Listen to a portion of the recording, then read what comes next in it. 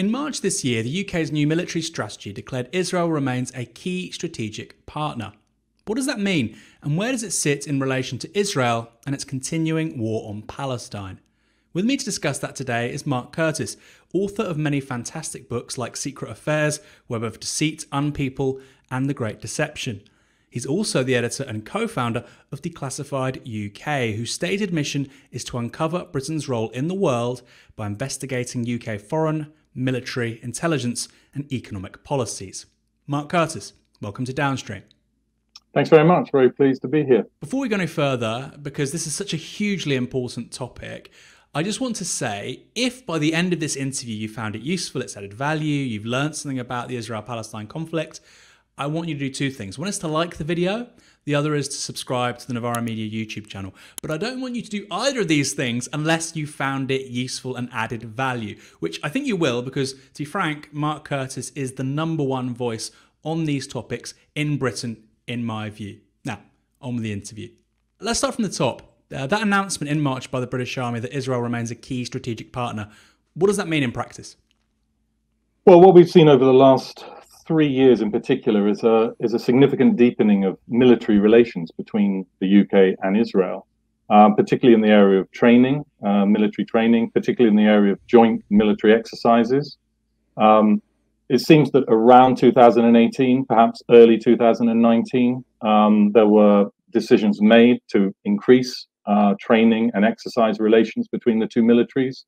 So, for example, the British Army has trained some Israeli soldiers in the last couple of years.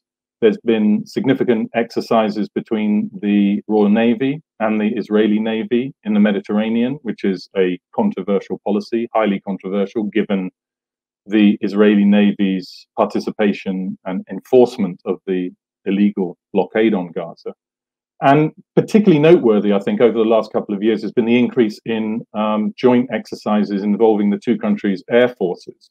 So there was a series of training and exercise operations in 2019, including in the UK. As far as we know, it's the first time that the Israeli Air Force was invited to the UK to take part in joint exercises with the RAF, where the two air forces trained using fast attack jets and simulated ground attacks. So high-level training, combat training among the two countries' air forces. What we've also seen in the last couple of years is very high-level visits between the two countries' militaries. So, for example, the chiefs of defence staff of the UK have visited Israel on at least 2 occasions in the last 2 years. There's also been a visit by the head of the Royal Air Force to Israel, who praised the so-called enduring partnership, as he called it, between the Royal Air Force and the Israeli Air Force.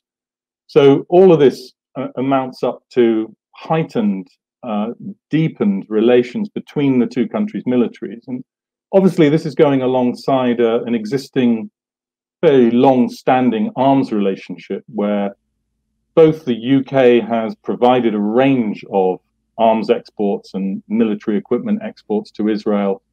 And actually Israel has also been a significant purchaser of British military equipment as well. And where does the deepening collaboration come from? Because you're saying this is in the last couple of years where it's actually, we're seeing a few unprecedented things. What's that in response to since 2017, 2018? Well, I think the strategic situation has changed in a number of respects. I mean, I think one is probably Brexit, to be honest. I mean, I think that the UK has clearly been looking for all sorts of deepened relationships with a range of partners around the world. You know, it's signed new agreements with the Gulf states, for example. And I think the stepped up relations with Israel, just like the stepped up relations with other countries in the Asia Pacific region, for example, are all part of a kind of a new series of bilateral deepening relationships that Britain wants to cultivate. But I mean, I also think that the strategic relationships and the strategic context has changed in the Middle East, where, you know, the Arab states are no longer major supporters of the Palestinians. And in the past, countries like the UK, certainly the European countries, even the US to an extent, had to kind of tread a fine line between being seen to support Israel for fear of offending the Arab states. Well, it's no longer really the case that the Arab states have invested a lot of time or money in defending the Palestinians. So it does leave countries like the UK freer to increase their support for Israel. And that is, I think, what we've seen in the last few years. Are there presently any UK military personnel in the occupied territories or in Israel? Yes, I mean, we don't have huge details on who is there and what they're doing there. But we know from a parliamentary answer the government gave a year or so ago that there are 10 UK soldiers stationed in the occupied territories. They apparently move between Israel and the West Bank, what we subsequently found out through Freedom of Information requests. And we know that there's a certain amount of training that goes on between the British military and forces on the ground. I think it involves both. It could involve both Israeli forces and forces of the Palestinian Authority, but it's actually not that clear what those programs are. I mean, with all of this, it should be said that the British government is not exactly advertised its military role. It doesn't want to advertise its military role vis-a-vis Israel because of the fear of being identified as being on the side of, the primary aggressor in this conflict. But it also doesn't really want to advertise its role in support of the Palestinian Authority's security forces because it knows that the British reputation in the West Bank is not exactly great and that many people will identify Britain as being purely an ally of Israel. So what that's translated into is not very much information creeping out into the public domain. And I think that's a leitmotif of what's going on at the moment. We simply need to know more about the details of the military relationships that Britain does have in the region. And there's been no change in terms of accountability, transparency since that deepening 2017, 2018. Things have broadly stayed the same. Have they deteriorated in terms of transparency? Have they got slightly better? Well, the most extraordinary thing, Aaron, is that last December, a military agreement was signed between the UK and Israel. It was advertised on Twitter by the Israel Defense Forces, and the British ambassador in Israel mentioned it in a tweet as well. But the British government has never made that military agreement public. We don't know what's in it. In fact, the British government, has never even formally acknowledged that there is a military agreement. I can't find any mention of it by the British government on its website or anywhere else. So clearly, there is a massive transparency gap. I mean, what is in that agreement? What is Britain pledging to do in terms of future military relations with Israel? I imagine it involves increasing training, increasing exercises. Maybe there's a chapter in there on increasing arms exports. We just don't know. But clearly that's a massive issue. And I think it's incumbent now on British MPs to be demanding that the government release the details of that military agreement and actually publish it, make it public so that we can scrutinize it. And what's the situation with regards to arms exports? Because you've already mentioned the fact that Britain exports. We know kind of ballpark at the moment it's about £500 million worth of arms exports have gone to Israel since about 2014, 2015. What kinds of technology are we looking at? Are we looking at, rifles, transistors, high tech, low tech, tanks, aircraft? What is it? Yeah, I mean, there's a certain amount of hardware, small hardware like pistols, rifles, machine guns, that sort of thing.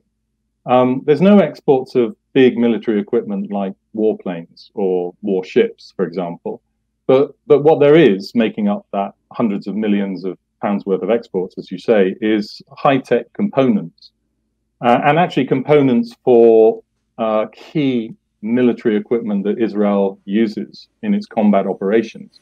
So components for military aircraft, components for drones and for tanks. And these things are, as I say, high-tech components that Israel is reliant on actually to make these systems function. Another particularly concerning aspect, in my view, about these exports of components is the submarine components that the UK is also exporting, because we know from various bits of information that have come out over the years that Israel has maybe 60 to 80 nuclear warheads. It may even be more. And the submarines are one of the platforms that the Israelis use to house those nuclear warheads. So Britain is supplying components for submarines, which is in effect aiding the nuclear deployments of Israel. That's another area that we need to know more about, and which there isn't very much transparency about. So I think the importance of these arms exports is both in the actual kit and equipment that's exported, but also what's important is the signal that it sends. I mean, it sends a signal from Britain to Israel that Britain approves of the Israeli military. That's certainly the message that the Israeli military will get from receiving equipment. It's a very well-known thing in international relations that if you supply arms to a country, it's an indicator that you, in effect, approve broadly of what you're doing, because you know that if you do something wrong that the sender of arms might disapprove of, they can cut off that relationship, that supply at any moment. As long as Israel knows that the UK is continuing to supply it with military equipment, it knows that Britain is basically approving of Israeli military operations. And that's what raises concerns, particularly at the moment, where the British government has made absolutely no sign whatsoever so far that it's prepared to even look at its arms exports to Israel. And in fact, even the Labour Party has been very, very coy about calling on the British government to end arms exports. I think they've called on the government to assess its arms exports, but there's been no actual clear call to end arms exports. I mean, that's a real no-brainer of an issue, I think, at this time for the UK to halt arms exports. But as I say, it's only one part of the relationship. The training and the exercises and the high-level contacts between senior military officers is also really important. Has there ever been any kind of conditionality attached to military exports, which can apply with some exports to some countries that they can't be used for certain purposes? Has that ever been applied to Israeli or exports to Israel? As far as we know, there's no restrictions on how Israel is able to use the equipment supplied by Britain. We know from a parliamentary answer given by the government a couple of years ago, actually, that the government does not apply so-called end-use restrictions on Israel, which means that the British are saying to the Israelis, you can use the equipment coming from the UK anyhow you like.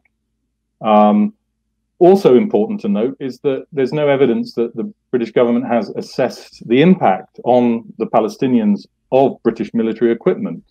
That would be another thing that the government should be doing if it was in any way concerned about the impact that its equipment might have in Gaza or the West Bank. There's no evidence the government is doing that. We're clearly a long way from that point at the moment. The British government hasn't even condemned anything that Israel is doing. It's condemned the Palestinian side. It's not actually condemned Israel. It's adopted this both sides, both sides should avoid escalation. Both sides should de-escalate. There's no condemnation of Israel. And the messages coming out of London will clearly be regarded by the Israeli side as being that Britain is encouraging them and supporting them to continue their military operations. So what kind of countries do we export military hardware to, technology to, where there are end-use stipulations? Can you provide a few examples of where that is the case?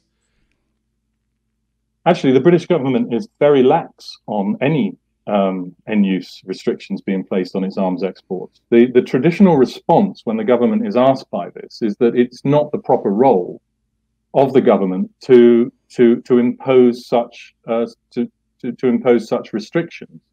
What it says is that if they see that the equipment is being used that might undermine the British arms export controls, then they will reassess future arms exports.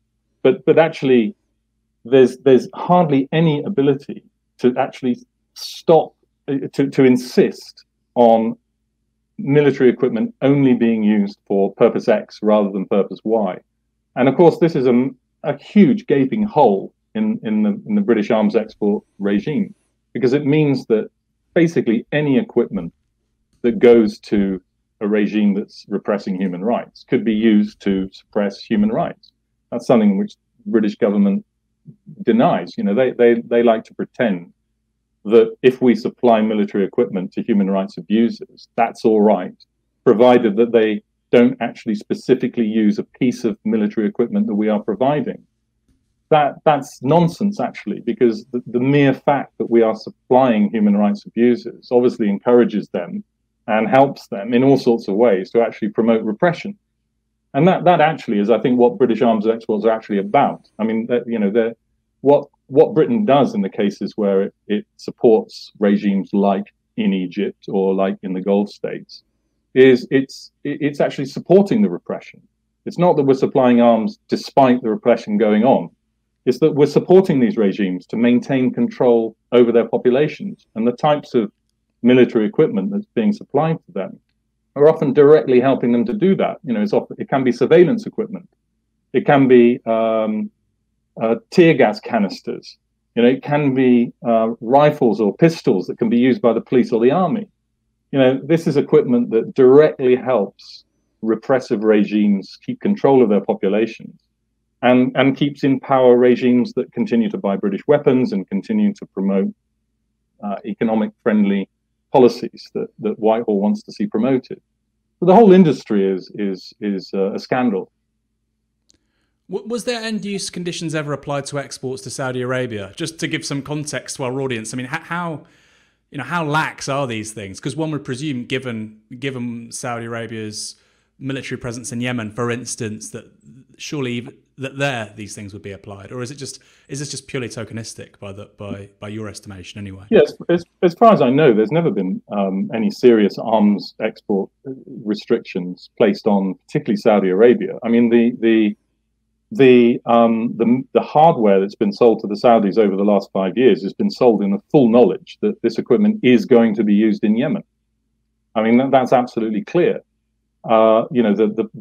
The aircraft, the missiles, the components, and then all of the training and the maintenance that takes place in Saudi Arabia by Royal Air Force and BAE Systems personnel to keep the Saudi Air Force flying and to keep them bombing. All of that is being done completely consciously.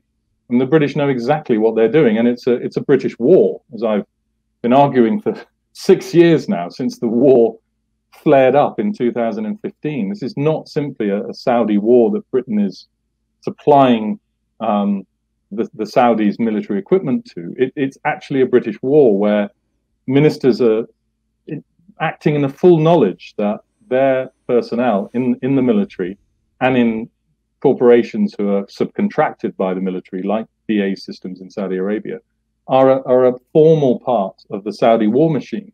The British government has pretended for 6 years that they're not a party to the conflict. They've tried to position themselves as just being a kind of a backer of Saudi Arabia, as though they're a kind of a neutral bystander almost.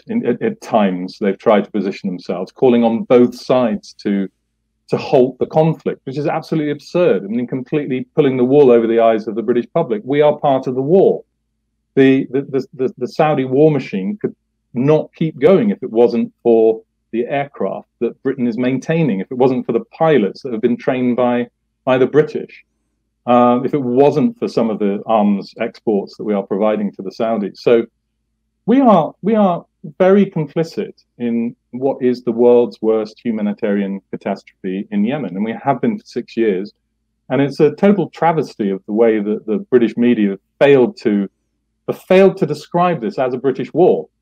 There's been reports, fairly sporadic reports, even on British arms exports to Saudi Arabia. What there hasn't been is very much exposés of the broader relationship, the broader military support that the UK provides to the Saudis.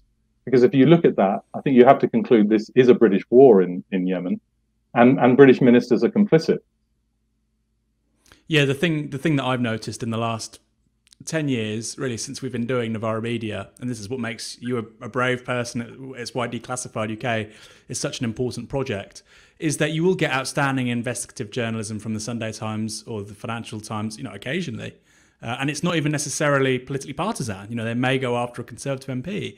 But what you will never, ever, ever, ever get is really hard-hitting, enlightening journalism, uncovering the truth about Britain's role, for instance, in Yemen, generally speaking. You know, it's kind of like, it's the one thing that's really not permitted in our public sort of discourse is genuinely intelligent critique of the military-industrial complex in this country now, and our relationship, our very strong military and political relationships to tyrannies, quite frankly, like Saudi Arabia and other places, which, okay, it's not Saudi Arabia, but Israel as well, which has, you know, the immense failings. Is that a fair assessment? Do you think British military and foreign policy is the thing that really nobody can talk about?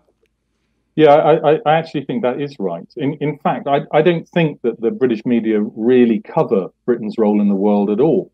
You know, if you look at it, I mean, when you look at the number of issues that simply are not covered, so we're talking mainly about the British military relationship with Israel, which has been completely erased from media reporting. I mean, there's literally no reports at all in the media on the extent of that military relationship, which is why we wrote this article and published this article the other day to document it, because no one else is doing that. But it's actually not just Israel. I mean, if you look at the UK's military relationship with Egypt, for example, no one is documenting the extent of that either. Neither are they documenting the extent of the relationship with a country like Oman in the Gulf, which many people might think is some, you know, small obscure country, but actually is a major British military and intelligence ally that is crawling with British military and intelligence officers, where there are 3 secret GCHQ spy bases. No one is writing about this. There's loads of other cases as well. I mean, if you look at media coverage of the British military, basically most of it comes from the Ministry of Defence itself. You know, it's journalists writing up press releases half the time, and I literally mean half the time. Well, I think half the time is, sorry to interrupt you, I think half the time is probably a bit too complimentary to them. I think 95% of the time it feels like it's Sky or the Times or the Telegraph or even, sorry to say, the Guardian. You know, it does feel like, you say, these people are effectively press officers. They're not sort of trying to get 2 sides of the story from diverse sources. They're not saying, I want multiple sources to corroborate this particular point. Like you say, they're just repeating, you know, verbatim what they're told by the Ministry of Defence. Yeah, that's absolutely right. And in fact, you know, I've tried to document that actually in the last couple of articles I've done for Declassified, doing analysis of the media. It is really shocking. I mean, there are particular outlets which are truly shocking. I mean, I have to say Sky News and the Daily Express are probably the most ridiculous when it comes to simply parroting what the MOD tell them to write. I mean, it literally is acting as a platform for the MOD. But it is true also of the rest of the media as well, that there is I think this is where we have to understand how the corporate media actually works. I mean, my analysis is that their role is not to report the news. It's not to inform the public, and they just sort of make a few mistakes by, you know, omitting to tell the public about a few things. The role is basically to communicate the priorities of the state to the public. So it's actually very unlikely for them to report the truth about what Britain is actually doing in the world. It would be very unusual for them to do that. And sure enough, it almost never happens. You're right to say that there are occasionally, you know, good investigations that do genuinely challenge particular aspects of British military policy or foreign policy. You know, occasionally they break through the media, but it's very rare. And they do pale in comparison to the number of articles that are just writing up the press releases. And that's why, you know, what we are all trying to do in the world of independent media, that's what makes it so important. Because for me, the corporate media is unreformable. You know, they're about making money as profit-making corporations, and they are about promoting the interests of the British state. That's what they're about. They're never going to become providers of genuine public information to the public. They're never going to provide a public service. It's only us independent media that have the capability of doing that, I think. And that's why it's really important that people follow us and support us. I just want to stick to that point for a moment about the media, because, of course, you do see it very often, too often, sadly, too frequently, sort of conspiracy theorists who say, you know, British media doesn't cover what's going on in Israel, with Palestine, the occupied territories, particularly over the last week, because the media is controlled by Zionists. Now, you can say that, and I would say that's quite a dubious, errant, and almost certainly racist thing to say. You try to be charitable, as somebody said it once, twice, repeatedly. Had they been corrected? But generally, I think that's a very, very unhealthy way to frame things. But like you say, actually, it's also just completely wrong. And there's a much more profound structural explanation at work here. So if you could just distill it in a minute, really, why is the British media so bad at reporting the Israel-Palestine crisis? Yeah, one way is to say that they're bad at it because they're not reporting the truth. I mean, the other way is to saying they're actually doing a very good job, because I think that their role is not to report the news. I actually think that their role is to defend the power of the state, and it's to communicate to the public the views of the state, and is not to reveal and challenge what the UK governments do in the world. And that is not to suggest that it all works like a conspiracy. It's absolutely not a conspiracy. But what anyone will tell you that has worked in a mainstream newsroom is that you soon learn to know where the red lines are, the things you can say and the things that you can't say. And after a while, you self-censor, so that if you were to say that, well, actually, Britain doesn't give a hoot about democracy or human rights around the world, if you were to say that and then write an article showing that, you'd never get it published. The only articles that you can publish are the ones that say that Britain does support human rights in the world, or does support democracy in the world. These are certain red lines that you're not allowed to cross. And at the end of the day, are these structural reasons why the media behave the way that they do. They are ultimately profit-seeking corporations that don't want to upset the status quo, as we saw in the massive demonization campaign of Jeremy Corbyn for 4 years, to do anything to prevent an alternative government coming to power that just might upset the apple cart in promoting domestic economic neoliberalism and awful foreign policies. Nothing could be done to upset that. And the media was prepared to throw out all pretense at covering anything independently in order simply to stop Jeremy Corbyn being elected. And for me, that was a key moment. It showed where their political interests really, really lay.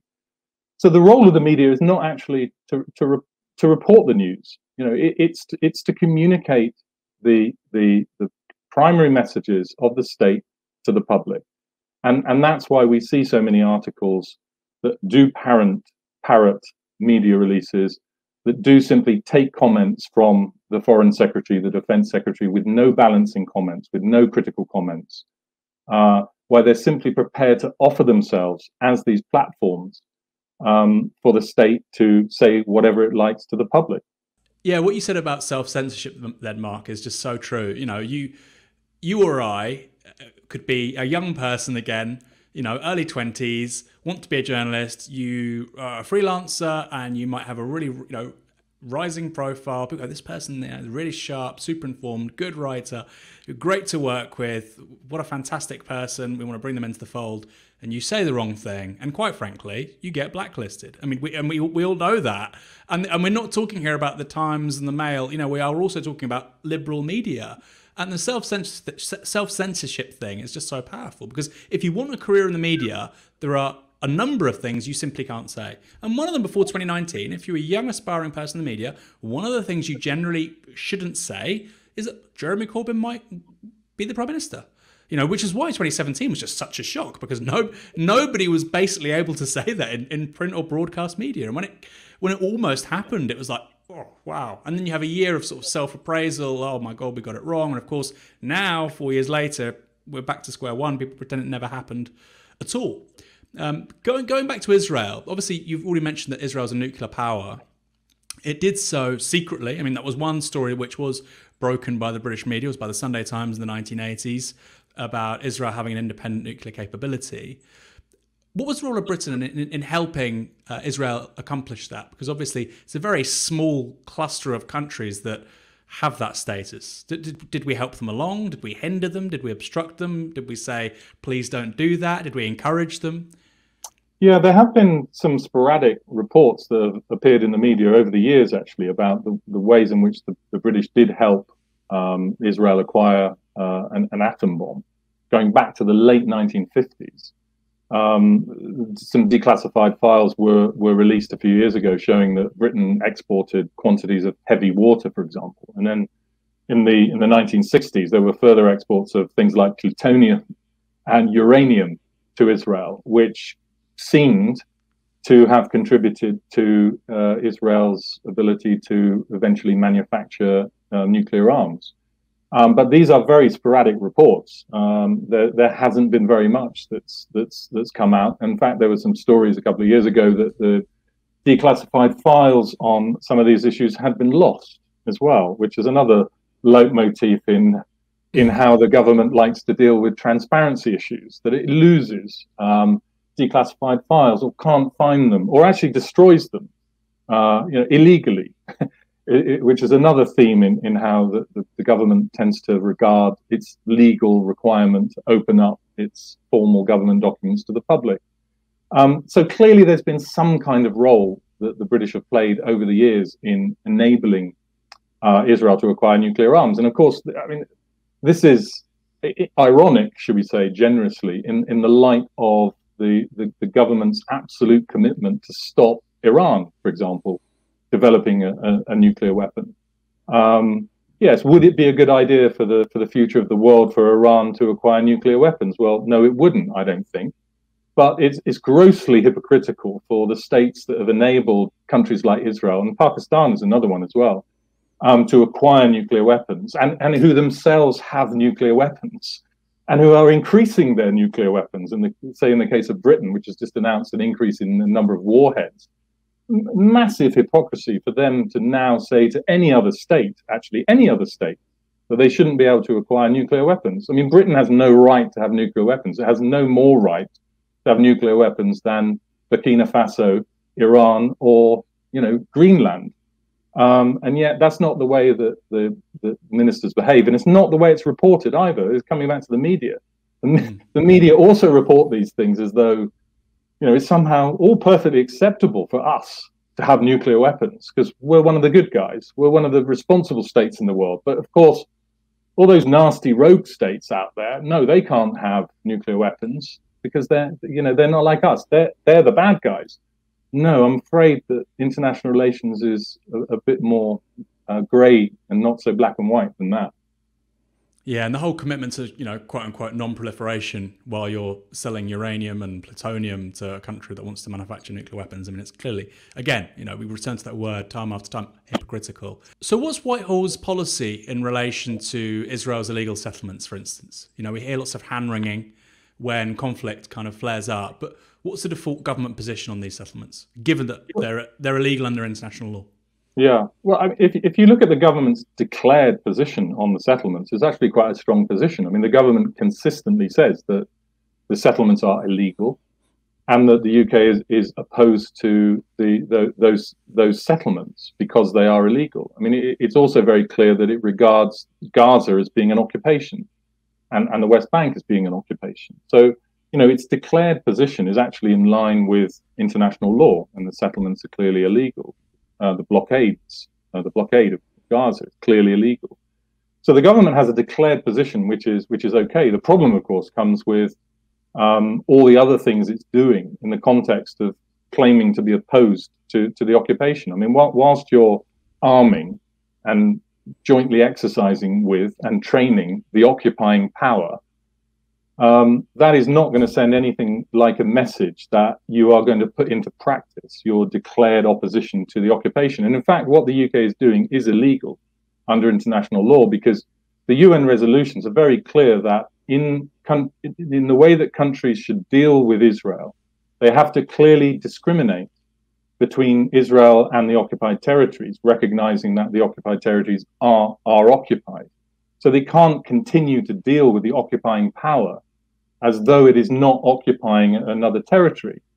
But that is not how the UK deals with Israel. There's nothing that the UK does to sanction Israel for its occupation policies.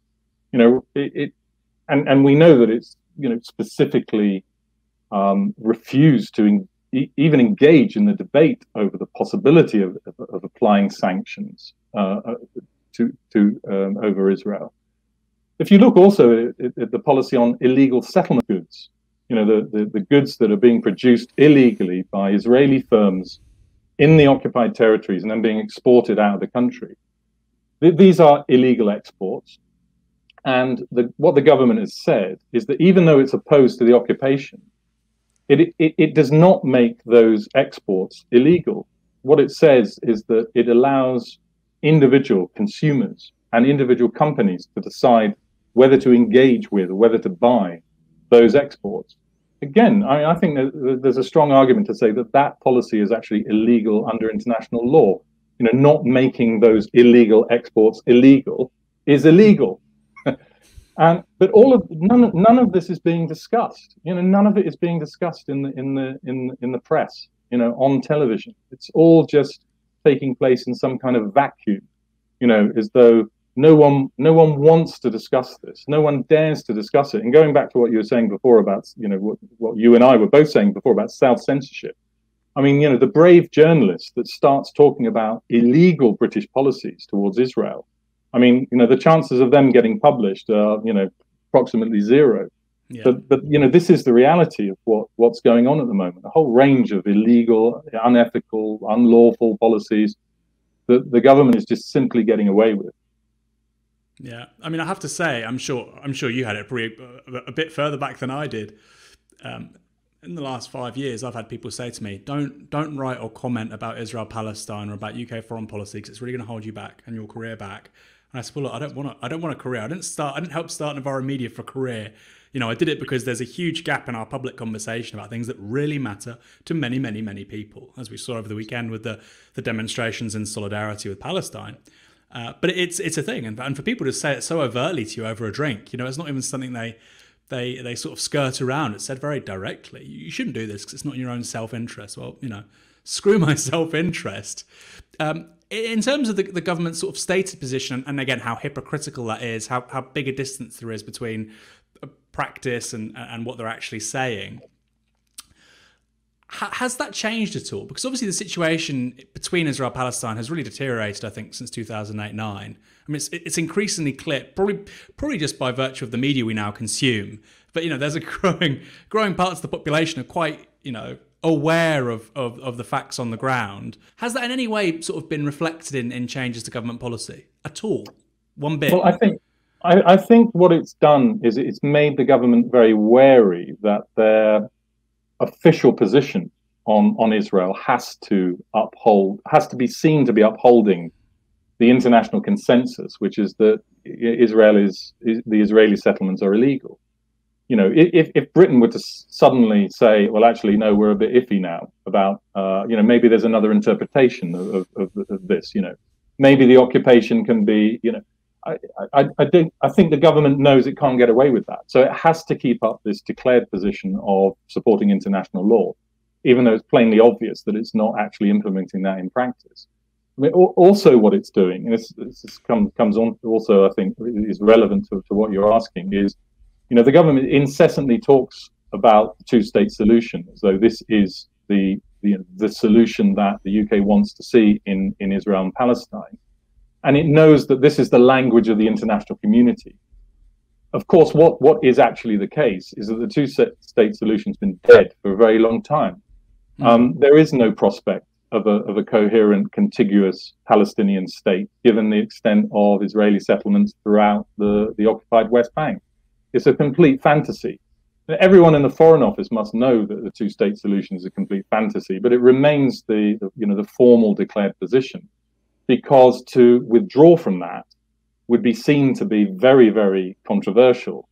And I think that public pressure and the support for Palestine, which is actually quite large, I think, throughout the country, is certainly among a strong part of the population. I think the government just couldn't get away with it. It couldn't be seen to be so overtly withdrawing from its position of supporting international law, even though in practice it doesn't pay any heed to that. So I do think that public pressure has probably kept up the need for the government to be seen to be supporting these sort of legal positions. But unfortunately, behind the scenes, what it's been doing is moving away from that by stepping up relations with the occupying power, particularly military relations. So it's an entirely hypocritical strategy that it's got away with because the media hasn't exposed them. Yeah. Yeah, so but that hypocrisy at the heart of this whole thing just becomes more and more obvious because the stated position is so impracticable and so outlandish given the facts on the ground. Final question. The Labour Party, despite Iraq and Afghanistan, likes to think of itself as the progressives. We're the nice guys, particularly when it comes to the global south and the global poor. Are there any real differences historically between the Labour Party and the Conservative Party when it comes to the Israel-Palestine conflict? Have Labour been any better? Have they been any worse? I mean, my view is looking generally at Britain's foreign policy since the Second World War, which is the area I've spent most of my life really analysing. I don't think you can make a case that Labour's foreign policy has actually been more progressive than the Conservatives generally, let alone on the case of Israel and Palestine. In fact, there's certainly been episodes in British government history and governments in British history since 1945 where Labour has been worse than the Conservatives.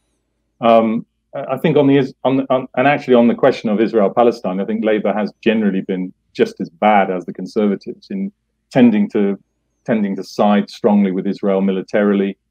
And what we've seen now with Lisa Nandy, the Shadow Foreign Secretary's comments calling on the government to assess these arms exports and failing to unequivocally condemn the massive bombardment of an occupied territory by Israeli airstrikes, hundreds of them.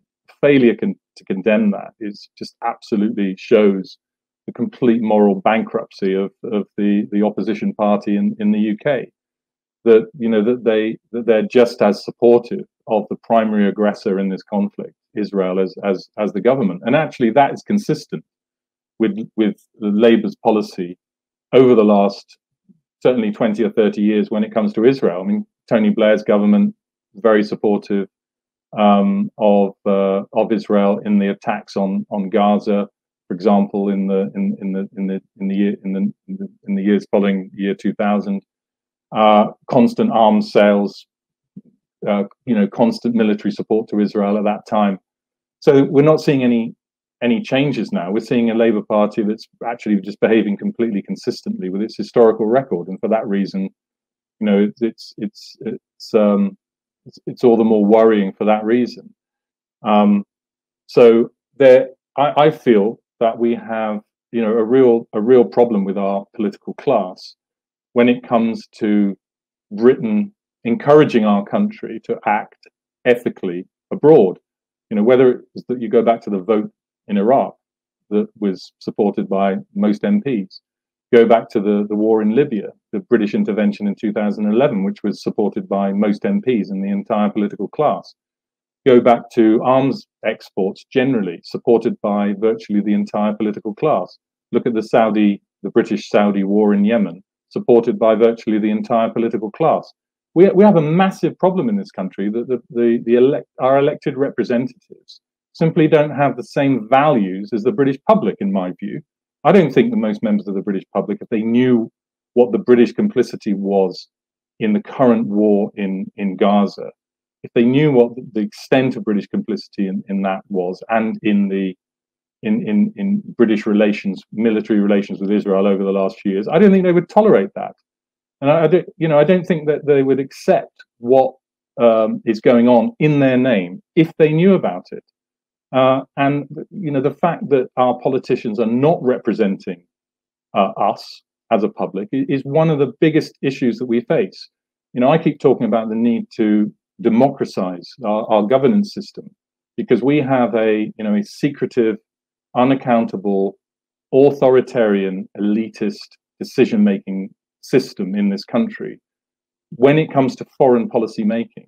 Very hard to influence it. Decisions made by ministers surrounded by a few of their mates, not accountable, not even transparent. We don't know what they're doing most of the time, can't influence them even if we did. This is not democracy. We need a fundamental transformation in the way that the UK is governed. Otherwise, we're just going to see more episodes like the war in Yemen, like British complicity in Israeli military action now. It's just going to go on and on and on. Well, that's a great place to finish on, Mark, and really appreciate you coming on. And I have to say, I mean, maybe people are out there, you might be atheist, agnostic, but I really think what you're doing at Declassified is God's work.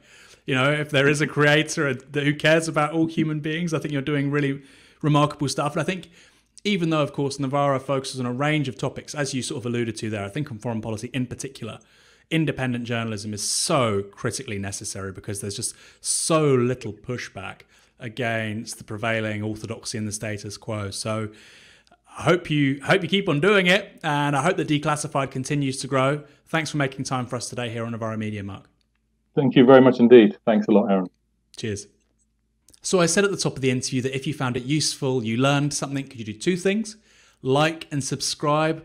We really appreciate it because it helps us find an even bigger audience. If you've already liked the video, if you've already subscribed to our YouTube channel, do one more thing too. Go to novaramedia.com/support.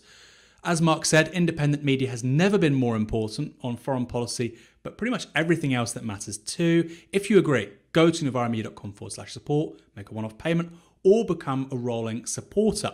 Michael Walker is back with Tysky Sour tomorrow evening. This has been Downstream. I've been Aaron Bastani.